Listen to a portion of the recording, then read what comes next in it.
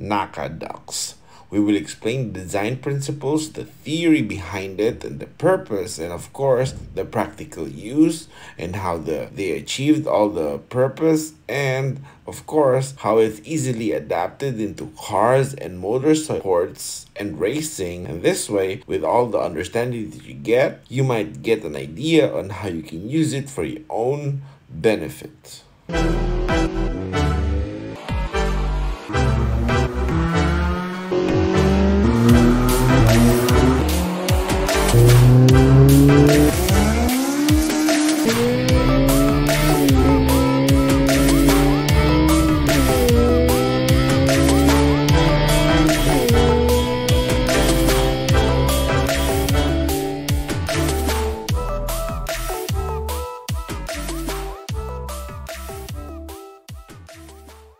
NACA duct was designed for the purpose of an inlet or an intake without being much of a drag, unlike a scoop. So this became a design for a submerged intake. So it's actually designed and commissioned by National Advisory Committee for Aeronautics, which is NACA, was a United States federal agency founded on March 1915. So that's 100 years or so to undertake, promote, and institutionalize aeronautical research. On October 1, 1958, the agency was dissolved and its assets and personnel were transferred to the newly created National Aeronautics and Space Administration, or as we know it, NASA, which covers almost all of it, including space travel and space exploration now. Of course, the design worked really well, and because it's expanding the air slowly or gradually, as the air slows down, it increases pressure. You know, just like how the aerofoil of a plane creates lift, it accelerates air, and that becomes low pressure, and the slow air becomes high pressure. It's generating lift. So it's used in a lot of planes for their engines' air inlet or air intake, even for the heat exchangers such as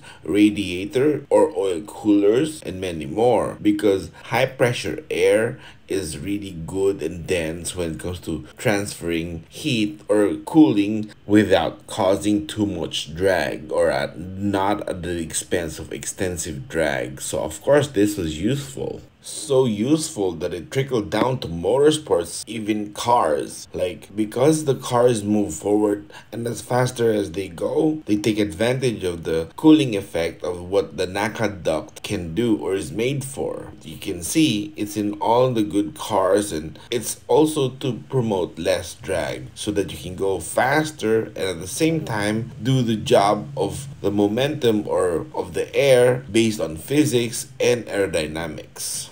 And as mentioned earlier, as it slows down air, pressure increases. This is good for carburetors, unlike fuel injected, that carburetors cannot ram air or force the air into the inlet, but a NACA duct does its job really well. It benefits the carburetors really good. That's why Bisimoto race car of BC Izerioha runs a NACA duct back when he was still running a carburetor. The design properties are quite simple. As the vehicle, either car or plane, moves forward, air enters, and as it expands, it slowly slows down the air, and by the expansion, it increases the pressure, making it efficient for cooling, induction, or every other thing that's needed with the air.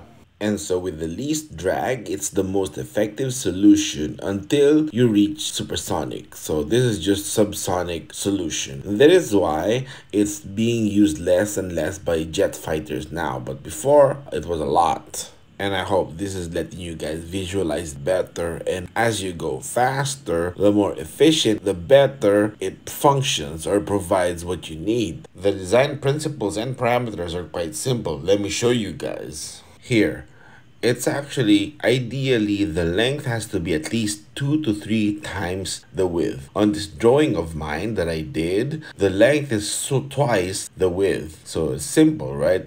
It has to be at least 2 to 3 times the length of the width because air needs time to transition. It cannot abruptly just change its form or direction. That's gonna cause drag. So a gentle and gradual transition is best.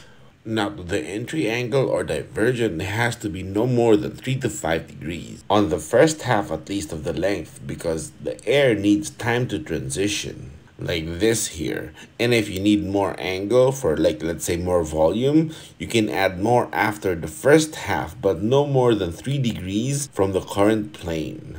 As you can see, there's a lot of proper use or places to use a NACA duct properly, and it's effective when used correctly. Like we've shown you earlier on this early rendition by NACA, it's an inlet for the plane that's giving the least amount of drag or almost zero drag. And here on this plane, this Beechcraft twin engine plane, and also on this single engined aircraft, which is also a single seater, you can see the NACA duct is doing its job efficiently. Quite efficient that it trickled down to old school race cars, as you can see here, because they have to minimize drag in order for them to have an edge over the competition. Even here, the C-Class Mercedes-Benz Le Mans Racer. And of course, one of the favorites, the Lamborghini Countach. And one of my favorite, actually, the 911 Porsche. Look, and even Godzilla, the Nissan Skyline GTR. And yes, the legendary, the Ferrari F40. And you can see it has several NACA ducts because Ferrari realized they can get all the air demands that they need without suffering excessive drag. This is why this was fast for its day back then. For the technology, this was really fast. And like most things, we have seen it, we just didn't know it prior. And look, even the quarter panel windows, it's often used to feed air into the cabin or into the cockpit. For, of course, when you're racing, you have to minimize drag. And this is even on a couple of Mustangs. That's a NACA duct, right? And of course, a crowd favorite. Are you ready for this? All right, here. Even in NASCAR, it's been used extensively. You can see here, and also here, it feeds the cabin for all the needs that you need, of the necessary stuff that you need for air cooling or for cooling or venting. Here, look at that, right? And also, as we mentioned earlier, that NACA ducts take advantage of the characteristics of air or air's natural phenomena that, nobody can cheat or change physics. So this is how it is. And you can see here with high-speed air, it becomes lower pressure. And then the high pressure at the bottom is low-speed air. It increases, so it generates lift, right? But look at this. By simply inverting it, it works the same, with the same principles. This time, it's creating downforce. And look, and this part here is your diffuser. So this will work if the other side here up front is actually doing its job. They have to complement each other. Therefore, if it's not, then the diffuser is kind of useless. And the reason why we mention this is because with the natural air phenomenon, the NACA duct is not excused. You will also experience the same thing. And so as we know, the NACA duct is a good air intake for cooling or heat transfer or even engine induction because it pulls in high pressure air. But just like the wing, it generates lift with this kind of phenomena with high speed pressure and low speed air. And if you invert it, it does exactly the opposite thing. And of course, because humans are smart, we realized we can take advantage of this on a race car or on cars, and just like the NACA duct.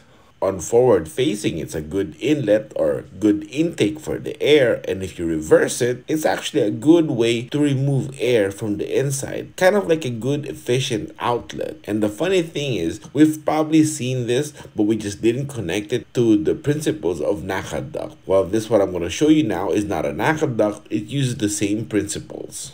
A monster hood or a vented hood popularized in the import scene, like for the Honda, Toyota, Nissan, Mitsubishi. Look, if you that's like an inverted NACA duct. It pulls air. And remember, I showed you this, and you can see obviously there's a big NACA duct on the side, right? But also this part does the same thing in reverse. It pulls air. You want to see more? Look at here. That's a reverse NACA duct. It pulls heat out from the engine. You know, the hot air from the engine, it gets pulled out here. So that is interesting, right? We've seen this a lot of times, but we just had no idea it was doing a reverse NACA duct. Something tells me now you would always look at a monster hood or a vented hood a little different, right? Because now we know the main purpose or the job it has to do.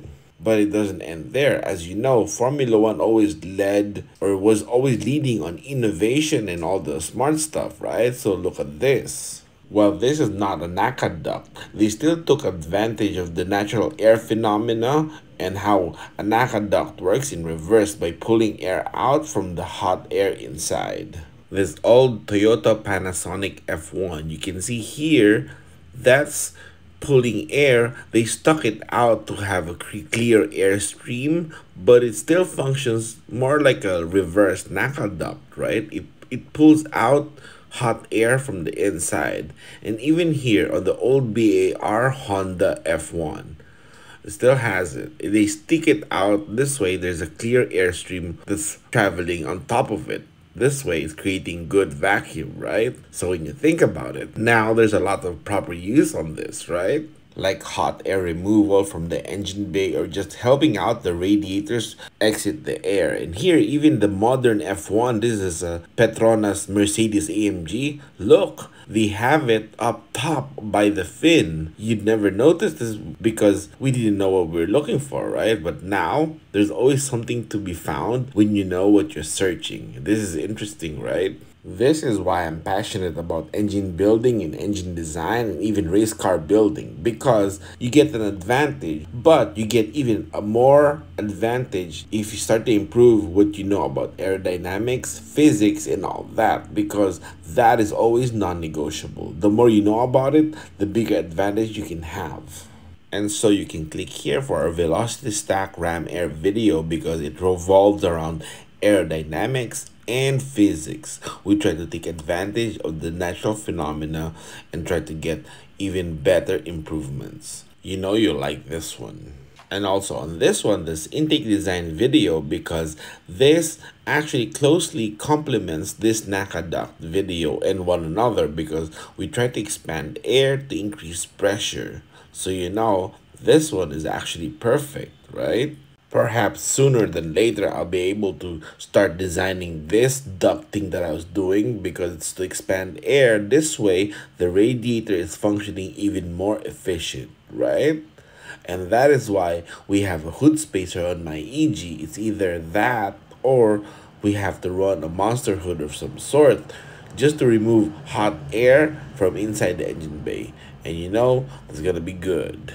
And so at the end of this video, we'll have an end screen about the playlist of all the shop work that we've done. So you can enjoy checking every one of it, because for everything that I do, I always take physics into account. So, you know, because it is important.